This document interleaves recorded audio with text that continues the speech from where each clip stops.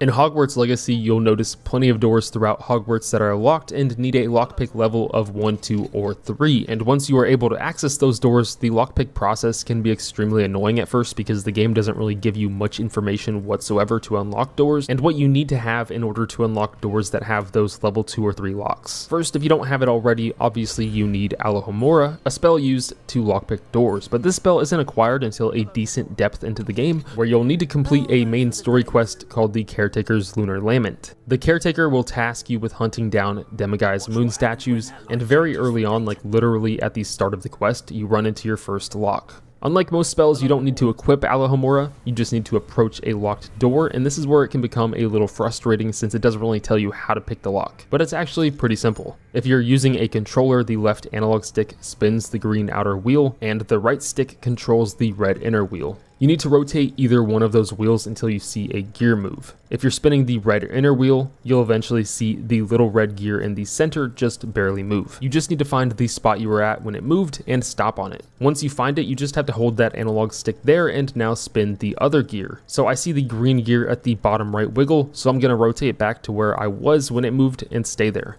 This isn't just like one location in the gear that you can pick.